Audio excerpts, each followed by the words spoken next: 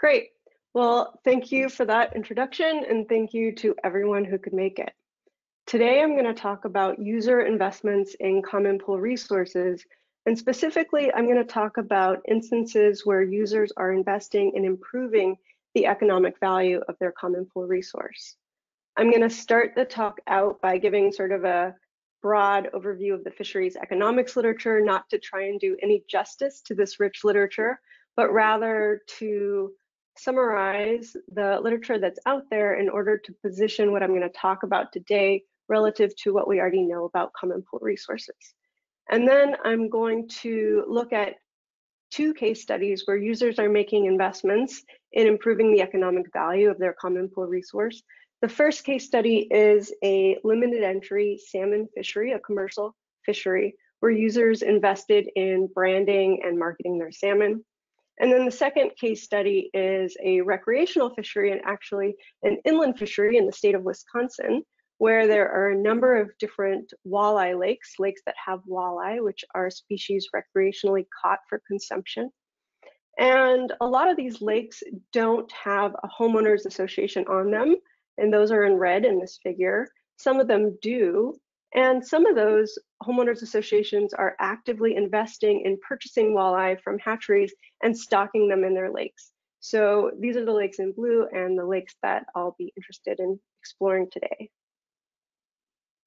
But first, just to start off, a common pool resource, as probably everyone knows, is a resource for which it is difficult to exclude users. And economists, biologists, and other scientists have shown that the collective outcome of a common pool resource is suboptimal. And there can be both biological degradation, meaning that the resource stock is a suboptimally low level, and there's also economic degradation, meaning that the economic value, which we can call economic welfare or fishing rents, is degraded due to incentives that users have to compete with each other and overinvest in inputs to the fishery. So in other words, the level of extraction that's being realized in the system could be realized with spending far less on the cost of productive inputs to fishing.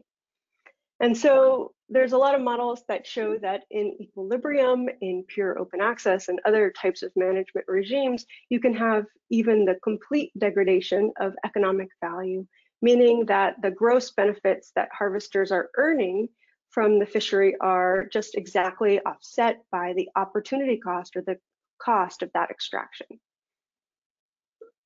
Most fisheries aren't pure open access, at least in the US. There's regulations, and typically regulations are intended to prevent the biological degradation. So managers can put a cap on the total level that's being extracted, such as in a regulated open access system where managers set a total allowable catch to control the level of extraction. And this gets at the biological degradation piece, so can prevent biological degradation, but it doesn't stop the degradation of economic value coming from the system. And that's because common pool resource incentives still persist. Users are still competing with each other, and they have incentives to overinvest in inputs to extraction and exploitation, such as vessels here that you can see in this cartoon. And some of the richness of the literature in fisheries economics comes from the fact that researchers have explored various mechanisms through which economic value can be degraded. In a really nice set of papers by Homans and Weiland, for example, they look at the case of Pacific halibut, and they show that markets can be one mechanism through which economic value is degraded when common pool incentives persist. In their case study, they show that managers set a total allowable catch, or this TAC, but the level of exploitation invested in that fishery is so high such that that TAC can be taken in a very short amount of time. And this means that processors are receiving this large volume of the product in a really compressed window of time, and they have to freeze the product and market it into low value markets for frozen fish rather than being able to sell the fish as a fresh, higher value product. So in this case, markets are one mechanism that can help to degrade economic value in the system when you still have common pool incentives and a race to fish. And then one of the management regimes that I'm going to be looking at is limited entry, which characterizes one of my case studies. In limited entry, managers can limit some type of input to fishing, and in this case, they can limit the number of vessels in this cartoon, but that doesn't solve the problem of economic value being degraded in these systems because users have incentives to compete in the race to fish and overinvest in these unregulated inputs to fishing, such as vessel size, technology, etc. So what is all this said about investments in common pool resources? I would say that what we know is that there are economic incentives to overinvest in inputs to extraction and overinvest in capital, exploitative capital, but we don't know a lot about other types of investments and specifically investments that users are making in improving the economic value of their resource.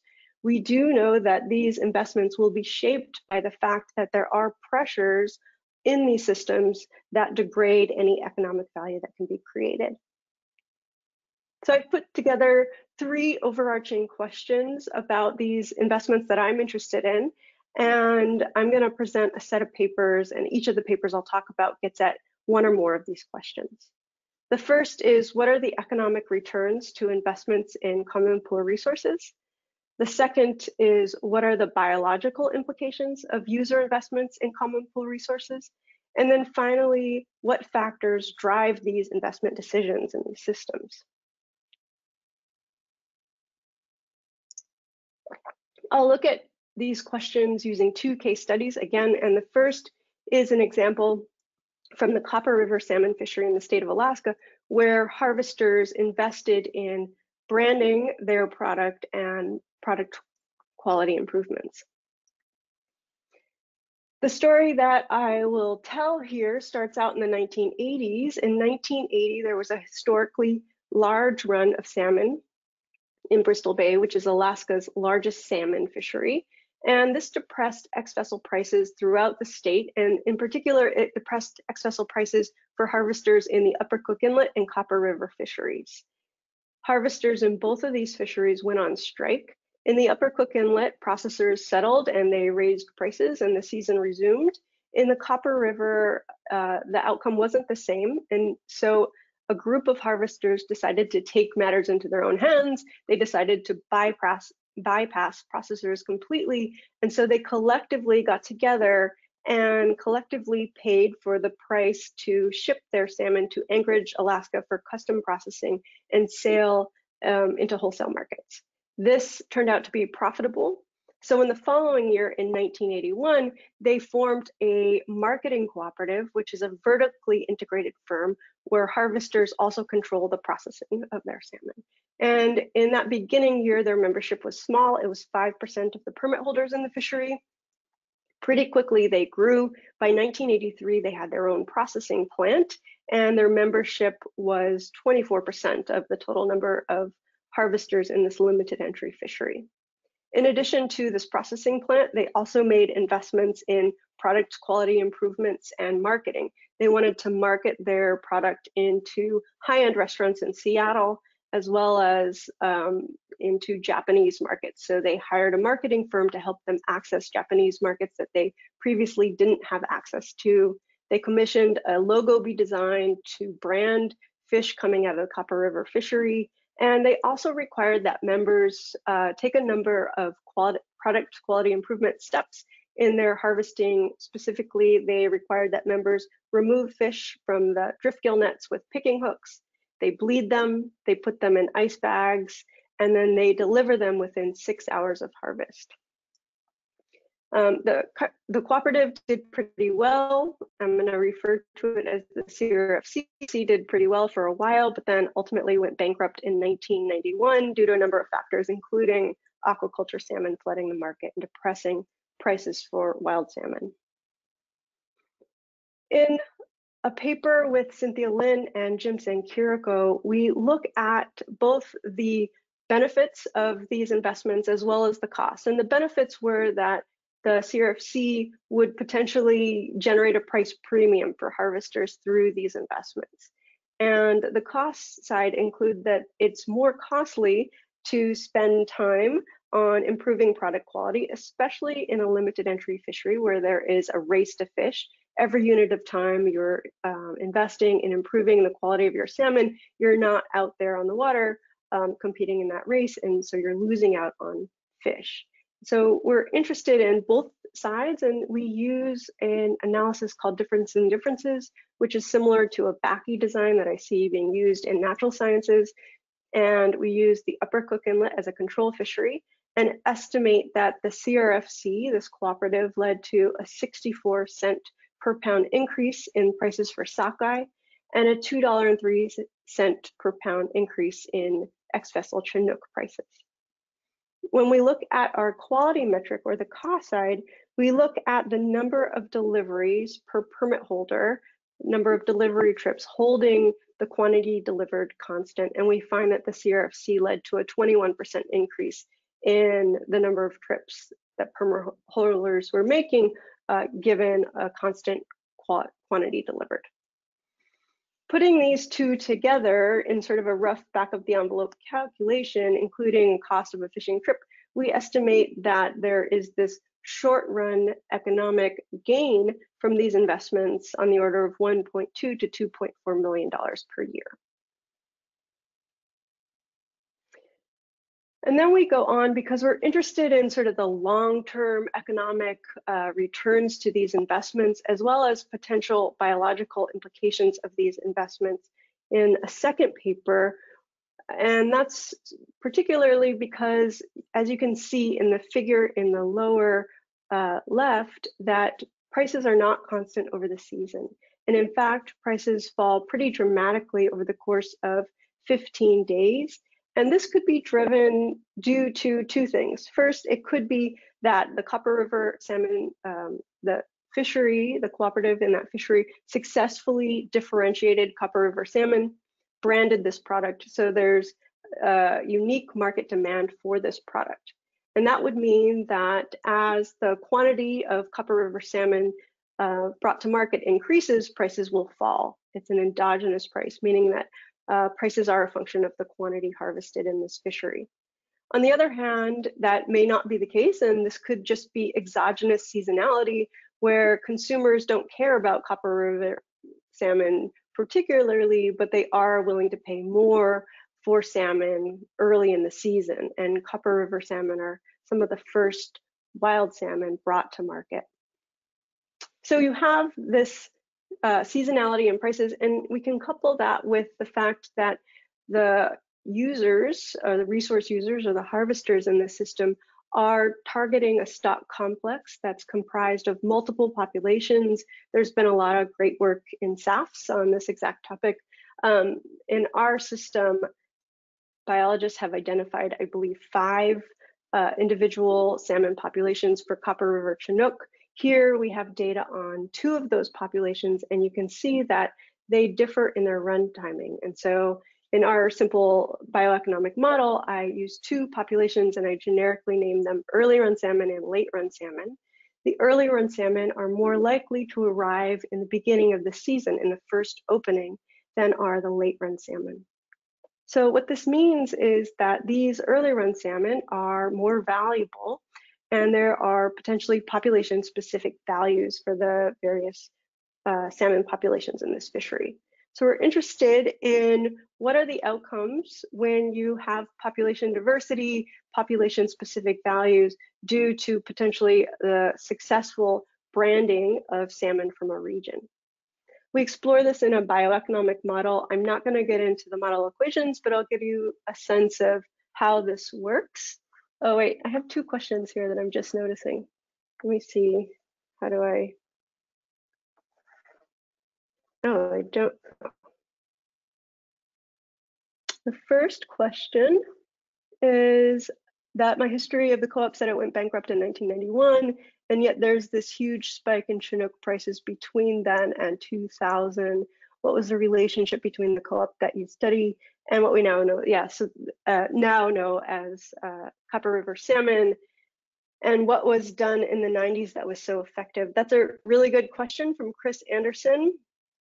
And I will say, going back to the prices, that the investments that the Copper River, the CRFC made, the co-op made, were not necessarily only benefiting CRFC members, and there were a lot of spillovers. And part of it is, I think, that they successfully branded salmon from that region, but not necessarily just from their cooperative. And so there are a lot of spillovers, and I think that their investments have had long run benefits that have outlived the cooperative itself. And the second is any evidence for changes in portfolio effects over time. I have not looked at that. So I'll talk about what we are going to look at. This is more of a conceptual model of what does it mean to brand salmon from a region and potentially create an endogenous price for that salmon. What does that mean for economic returns in the long run, for population diversity in the long run? And so that's what we're going to explore in sort of more of a conceptual analysis. We haven't looked for this in the data. So we start the model off in this white box, which is the initial conditions to the model. We assume that the two salmon populations have the same number of salmon in each population, so they have the same level to start the model off. And then those adult salmon feed into a model of migration. The migration is from the PDF that you saw on a previous slide, so stochastic draws from that. And then there's harvest in this limited entry fishery, which is regulated, meaning managers will shut down the fishery after the TAC has been met. And whatever is not harvested escapes, and there is reproduction. So this second purple box. And this reproduction is stochastic. We use stochastic Ricker growth equations for the two populations. And then there's a cycle advance, which is 6 years in a cycle, because that's based on the life cycle of Chinook salmon from the Copper River. And then in the next cycle, you have adults that again feed into the fishery. So we run this model forward. And it's stochastic. We have 10,000 model runs. Most of what I present is going to be the mean from those runs. Oh. Oops. Okay, and so we're going to look at this, and we're going to look at this under 3 different price scenarios. The first is seasonal prices, where prices are not a function of how much has been caught in the Copper River fishery. It's just exogenous seasonality in prices. The second scenario is endogenous prices, where this can capture this idea that you have regional branding and a unique market demand for Copper River salmon, and prices are a function of what's being harvested in the Copper River fishery. And then we compare it to a baseline of constant prices. And we fit all of the parameters in these various price equations from the one season that we have high frequency price data. And so to the results, here are the first set of results that looks at, on the y-axis, the relative abundance of early run salmon, and on the x-axis is cycles, so that's time, and those are 6-year periods of time, so it represents 60 years here. And the first finding is that regardless of the price scenario, even when prices are constant, so the dark gray line, you have a degradation in population diversity. And there's been some research, I think, again in SAFs, that has shown empirical evidence for this in another fishery, but we're finding that this is also happening in our model, and that's because when managers shut the fishery down as the TAC has been met, then it effectively protects late run salmon populations. So you have this decline in the relative abundance of early run salmon. The second finding that I think is a little more interesting is that when you have endogenous prices, and this is again prices that are a function of how much has been harvested, then there's both negative and positive feedbacks going on. And so you can see that by comparing the medium gray line to the light gray line. And at first, the seasonal prices, where prices are not a function of what's being harvested in the Copper River fishery, at first that has a larger impact on the relative abundance of early run salmon, but ultimately endogenous prices has the largest impact over a longer period of time.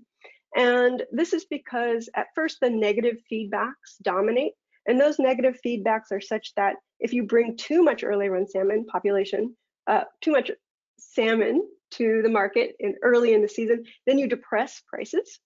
And so that disincentivizes fishing too hard on that early run salmon population. But over time, there is a degradation in the early run salmon population, and that restricts how much you can bring to the market and drives up prices that incentivizes even more intensive fishing on this population.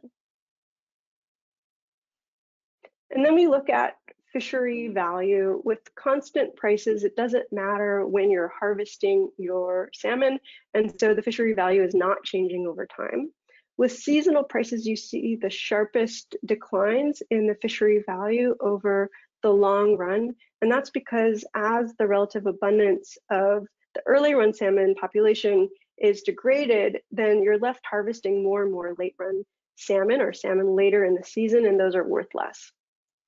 Endogenous prices through regional branding actually serves to protect the economic value of the fishery, because even though you're degrading the early run salmon population and you're bringing less to market early in the season, prices can remain high until you end up saturating the market. And so the high prices can shift later and later into the season over time. And then finally, we look at the variability. Here on the y-axis is the variability in financial returns, and on the x-axis is the variability in physical returns, or the variability in salmon. And the key point here is that there's not a one-to-one mapping between the coefficient of variation in salmon returning to the fishery and how variable economic returns are. And the mapping really depends on the market conditions in the fishery. I have another question, so let me take a second.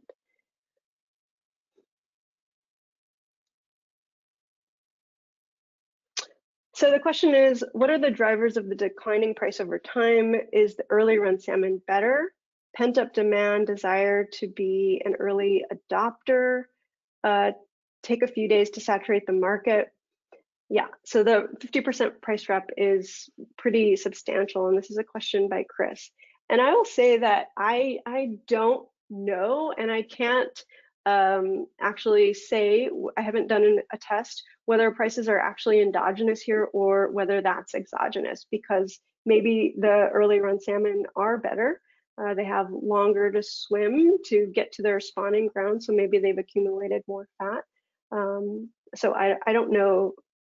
I don't know the answer to that question, but I think it could be a number of these things, a combination of these things. I do think that Copper River salmon are a rare example of a branded seafood product. You really just don't see much of that on the market. Okay. So our next case study is the, oops, I'm trying to get rid of, all right.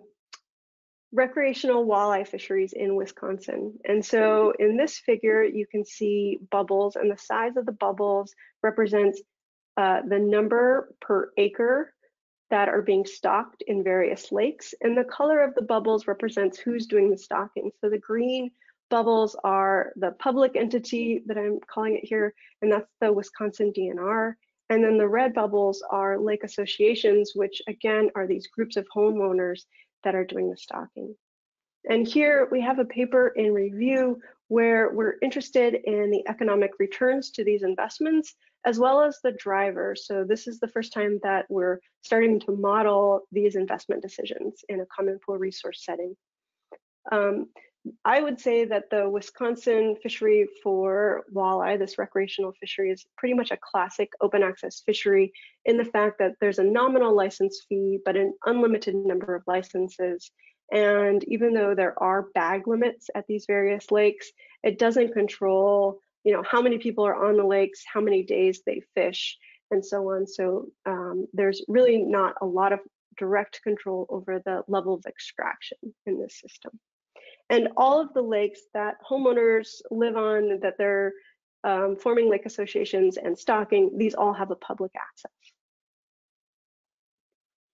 Our approach first is to develop a bioeconomic model of the optimal stocking rates. It's a simple model. We're trying to gain intuition here. It's a single site, so a single lake. And there's 2 angler pools, resident anglers who live on the lake and can form lake associations, and then roving anglers who don't live on the lakes and are free to choose to, harvest on the lake or not. And then we model the problem for 2 different types of managers. We call the first type of manager the local manager. This is the lake association. And the second is the central manager, which is the Wisconsin DNR. We parameterize the model with data where we can. We rely on numerical solutions due to properties of our analytical solutions. And then we compare our modeled outcomes of stocking rates to data for actual stocking rates for 46 lakes in 2 counties in Wisconsin that I'll show you later. First, I'll start by presenting the model framework, and here we borrow from a classic model of an open access fishery. It was developed for a commercial fishery by Vernon Smith in 1968, and we apply it to a recreational fishery. I'm happy to answer questions about what that means, but for now I'll just walk through the model as if we're describing a recreational open access fishery. The first assumption in the model is that all users, resource users, are identical in that they all receive the average returns to effort. The total returns is denoted by pi here, and to get the average, we divide by the total amount of effort, which is capital E. The total returns to fishing effort is the harvest, Q, which is a catchability coefficient, multiplied by the fishing effort, multiplied by the walleye biomass, is total harvest, and we multiply that by the willingness to pay for that harvest that recreational anglers have.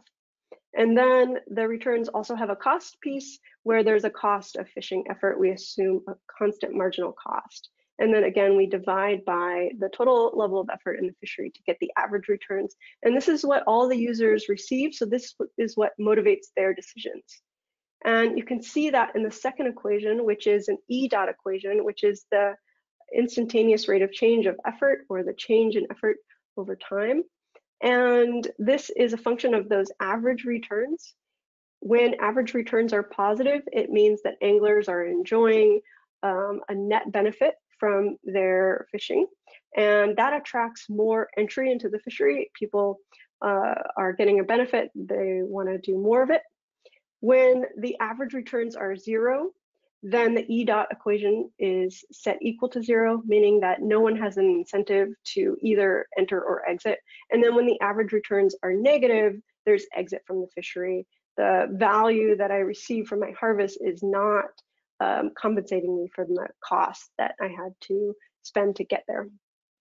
And then the E dot equation also has this delta function, which is a sluggishness function, which captures the fact that anglers aren't responding instantly to changes in the average returns to their effort.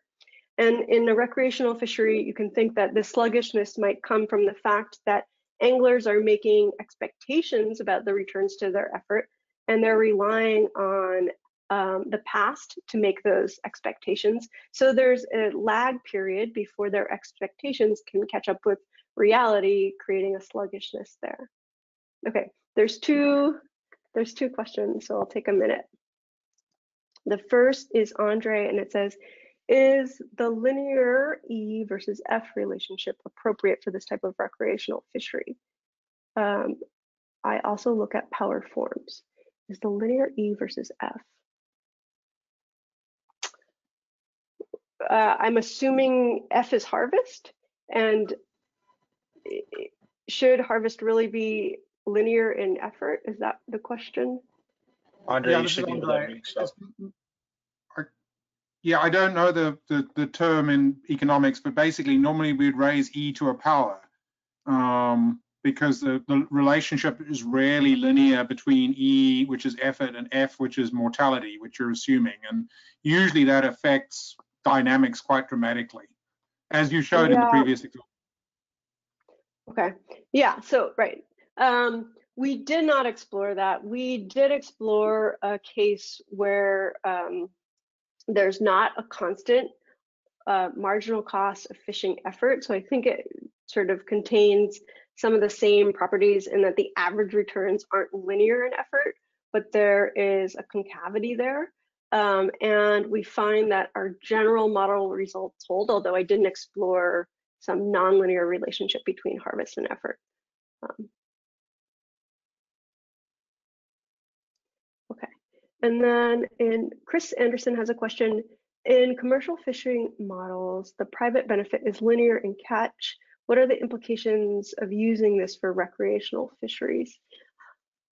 Okay, so I'll come back to this question. And here we can see that for the E dot equation, as I said, when the average returns are equal to 0, then effort isn't changing. What that means is that in equilibrium, the economic value is completely degraded, or the net benefits from recreational angling are completely degraded.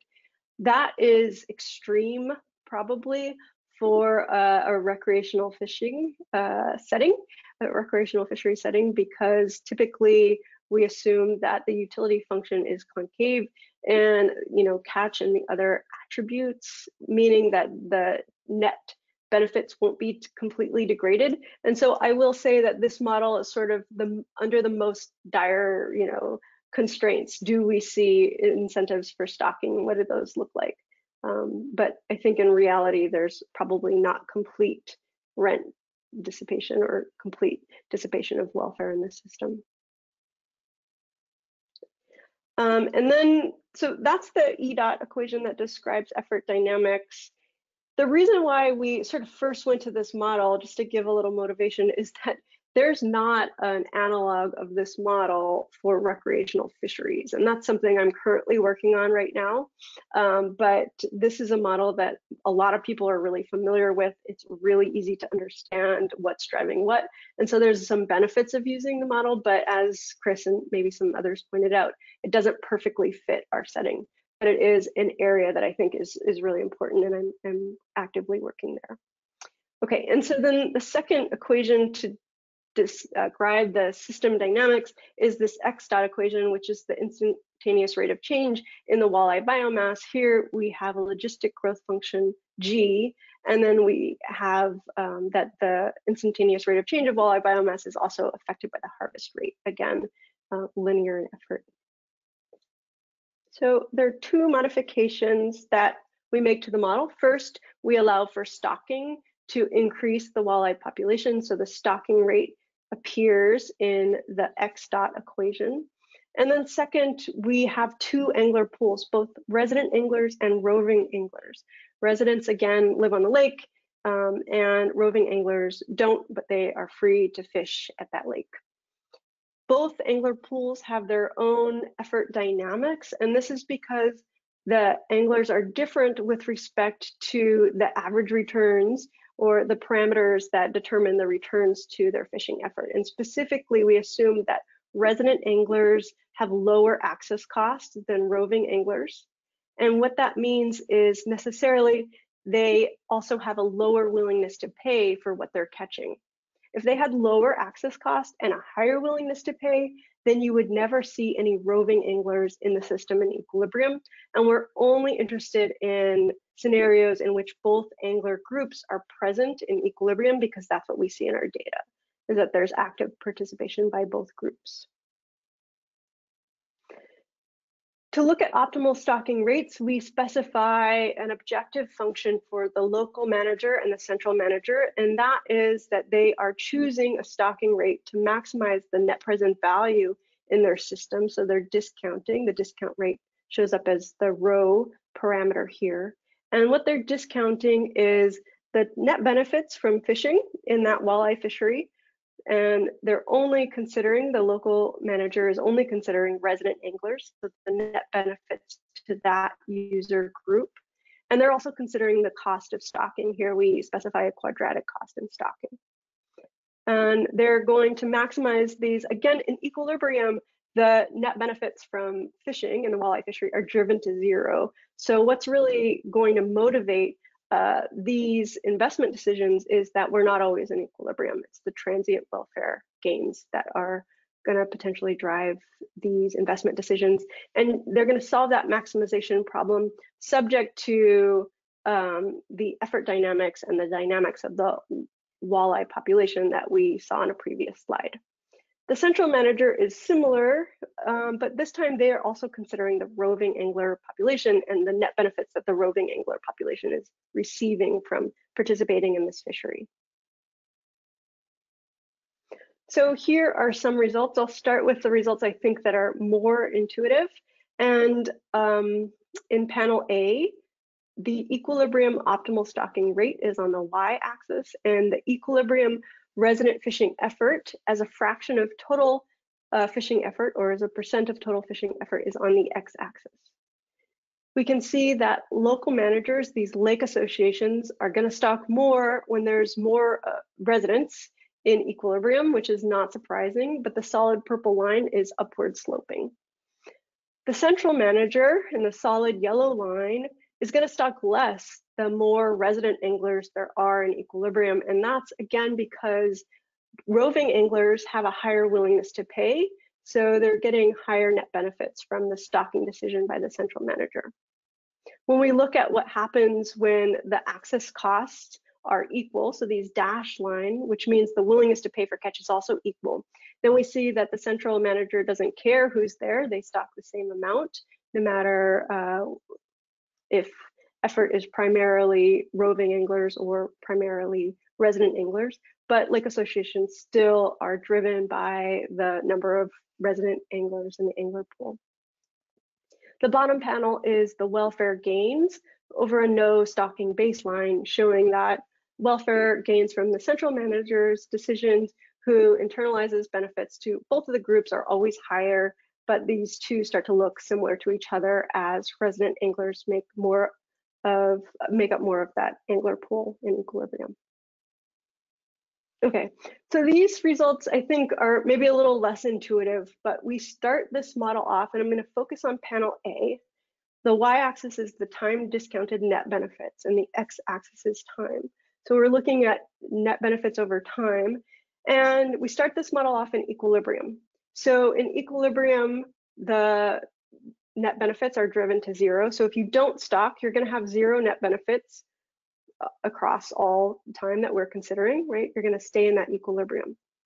If you do stock, at first you get negative net benefits, and that's because the walleye biomass is, overexploited, it's degraded, it's low. You're stocking, that's expensive, but you're still not getting a lot of benefits from that. But over time, your stocking builds up the walleye biomass, and there's positive gains. Users are sluggishly entering the fishery, and they do so so much that eventually the net gains go down because they're starting to bring the walleye biomass down through their entry and increased effort. At a certain point in time, the net benefits from stocking intersect zero and become negative, right? So here, you're at a new equilibrium. The net benefits have been completely degraded, but you're still paying the stocking cost, and you're sort of getting no benefit. So why do it? We look at what would happen if you switch to not stocking as soon as the net benefits in the system were driven back down to zero. And what would happen is that if you stop stocking, now the users are going to have to transition to a new equilibrium with a lower walleye biomass, and that's going to be a painful transition. They're going to have negative net benefits along the way. And so in this region here, you're stocking to avoid losses rather than for any gains in the system. Okay, finally, we compare this to data. And again, it's from 46 lakes on 2 counties in Wisconsin. And we find general support for this idea that lake associations stock more when there's more resident anglers in the angler pool. This is panel B. And the central manager stocks less. We also, for each of these 46 lakes, parameterize our model with data from that lake to predict their optimal stocking rates and the walleye density that emerges from that model, and see how that compares to the actual stocking rates. And we find that we're closer for lake associations, although they're stocking less than our model predicts they would. We're farther off for the central manager, and they're stocking more than our model says that they would. So we look at this, and in the paper we talk about reasons why. It may be that the Wisconsin DNR is stocking with effort as an objective, or ecological objectives, or there might be political pressure here. So in a final paper, we're taking a next step. So far, I've talked about the stocking decisions and optimal stocking and optimal investment in a single site. But what's interesting about our research setting is that there is a number of different lakes, and they're spatially interconnected through the roving angler pool.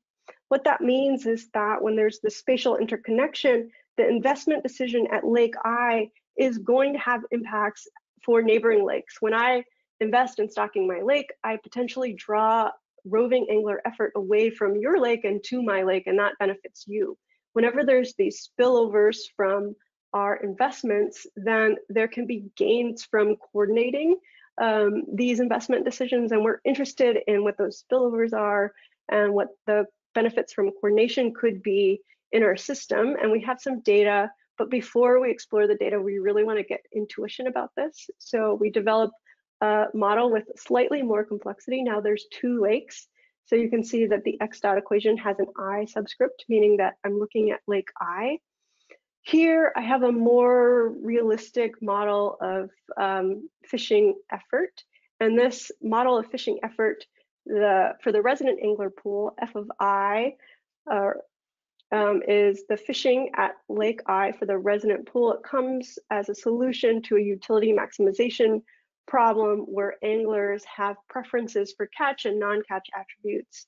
And so that's the solution there. For the roving angler pool, we also have the solution to the UMax problem, or the utility maximization problem, but we're modifying this by a sigma function that defines the fraction of the total roving angler pool that is fishing on Lake I. And that's a function of the utility differential between lakes I and J. And so that's that delta IJ function there. It's positive when I is more attractive than J. And then there's a tuning parameter K that tunes how sensitive anglers are to differentials in utility across the 2 lakes. And so this is a smooth approximation to a Heaviside function, and the K can determine how steep the slope is. We can solve this problem analytically for the optimal stocking rate, similar to what we did before, but now we can actually get an analytical solution. I'm not going to spend too much time on this equation, but it's the steady state stocking level, optimal stocking level at Lake I. And then we can look at how that steady state stocking level changes when the biomass at a neighboring Lake J changes. And we see that the stocking that I want to do is actually increasing in the stocking at a neighboring lake, or the biomass at a neighboring lake, if this term here is negative. And you can think about that term as the change in the responsiveness to my stocking when my neighbor's walleye biomass goes up. So if my neighbor stocks, then the roving angler pool might be more responsive to my stocking decision, and then I'm not going to want to stock as much. But if the neighbor stocks and that dampens the roving angler's responsiveness to my stocking, then I want to stock more when they're stocking. And so it's interesting. We can see this when we look at the sigma function here, which is again the fraction of the roving angler pool fishing on Lake I. It's 0 when the delta IJ is large and negative. That means that Lake I is much more attractive than Lake J is much more attractive than Lake I. Here, when my lake, Lake I, is much more attractive than Lake J, then all of the roving angler pool is on my lake. We can look at the change in that, or the derivative of that function, and that is proportional to the responsiveness of the roving angler pool to my stocking decision. And we can see that this responsiveness is a function of the delta ij. As the stock or the biomass at my neighbor's lake increases, then I move along the x-axis from the right to the left. And you can see there's this range over where I'm moving, where the responsiveness of the roving angler pool to my stocking is increasing when my neighbor has a larger biomass. And then there's this range over which it's decreasing. But it only really changes in this narrow range where the lakes are pretty similar to each other.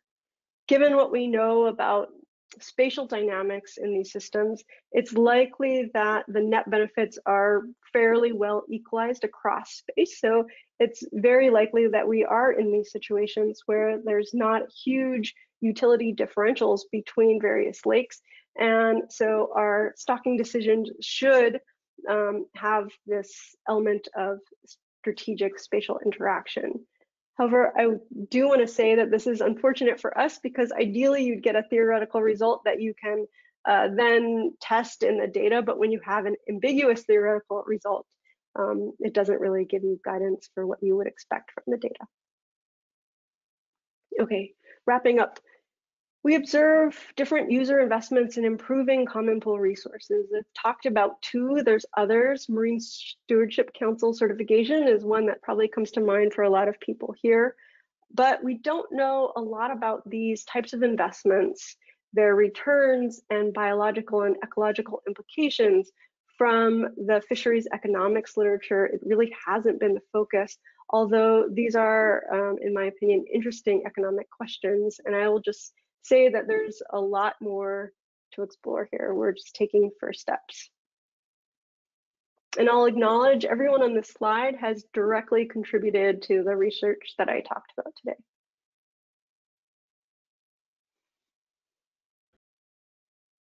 All right, thank you, Sunny.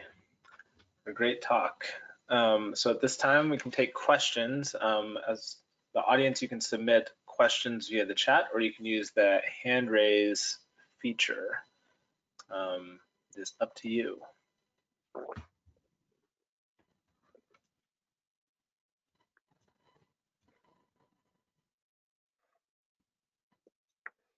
Oh, we have a question from Chris Anderson. So Chris, go ahead and unmute yourself. Is that what I just did? Sure did. Excellent. So I thought this was, thanks for the talk, really a lot of interesting questions and angles, and yeah, it's neat that there's a lot of questions still to pursue in each of these projects. I'm kind of wondering, or noticing that in both projects, there was sort of the marketing cooperative and the lakes that are doing their own stocking investments. There's sort of this property where the members of the co-op are producing something that benefits them, but is also generating benefits for other people. Have you tapped into kind of the club good literature at all to see what the effects, what some of the basic results are in common pool resources where there are these types of spillovers?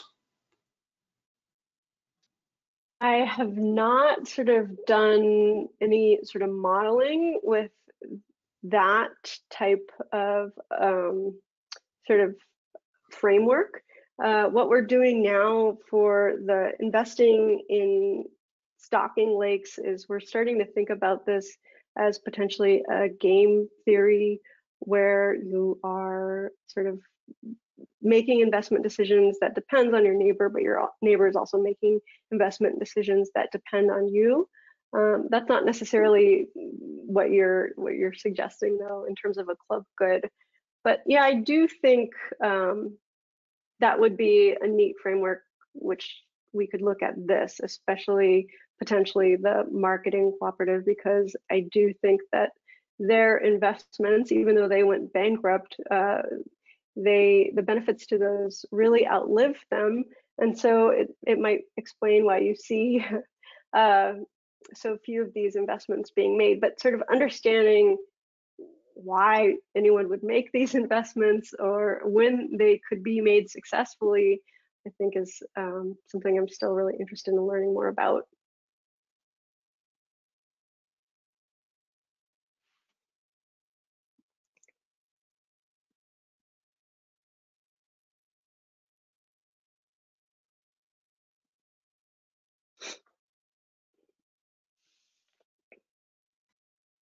Look like we have any other questions right now. Give people a second though.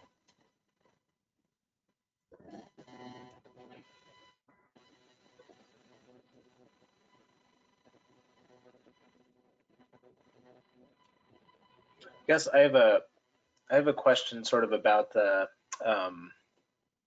in the last case with the community, like how do the individual lake cooperatives make stocking decisions?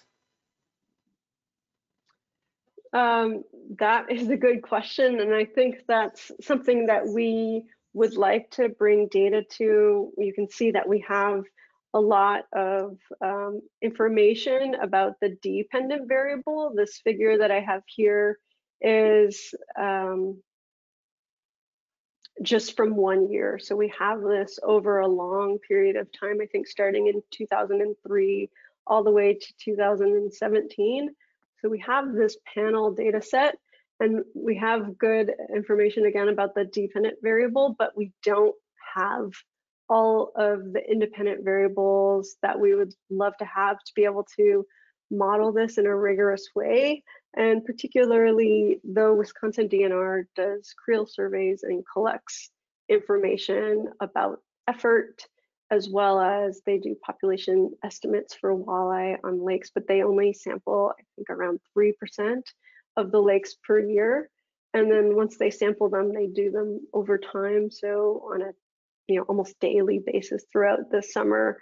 So you have a lot of richness at a given lake over the season, but we don't have enough information to sort of model how the roving angler population is moving across this landscape in a way that we think affects the decisions here. So, we can put together a model that says we think that they're maximizing these benefits subject to these constraints, but I don't think we have as much information as we'd like to be able to test our models rigorously. Thank you. Let's give it another second here if anyone has any more questions.